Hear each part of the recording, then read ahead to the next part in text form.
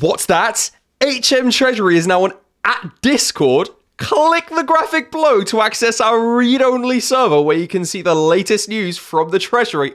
Oh, mate, you know I'm getting those fat victory royales on Fortnite, and the first thing that comes to mind is what the fuck is going on with the Treasury? I'm on my way, son. Now, as this server is read-only, I can't wait to see the sorts of insightful reactions and usernames of the people joining the official UK Conservative government's HM Treasury Discord server. The platform for gamers, the most tame kind of demographic out there.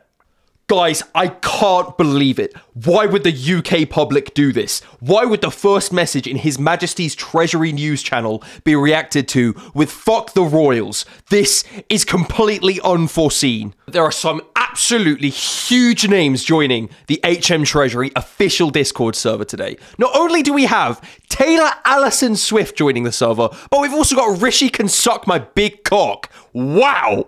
Now here, guys, we have HM Treasury Social Admin 1 proudly announcing that our new Chancellor is Jeremy Hunt, and unfortunately the UK public have misspelt his last name in the reactions. The people of the HM Treasury are clearly trying to deliver us a hidden message within the reactions of this pinned notification. What could they possibly be telling us? It truly brings a smile to my face to see the UK Conservative HM Treasury Discord server being there to attract like-minded UK Conservative people who hold UK Conservative values, who even reflect those with their usernames. It truly brings a tear to the eye. I love to imagine the intern that works for the HM Treasury who suggested this idea got home, big smile on their face, pat themselves on the back. What a great idea! The people love it. So many people have been joining the Discord server and they've checked it out of hours. Their smile and optimism gone.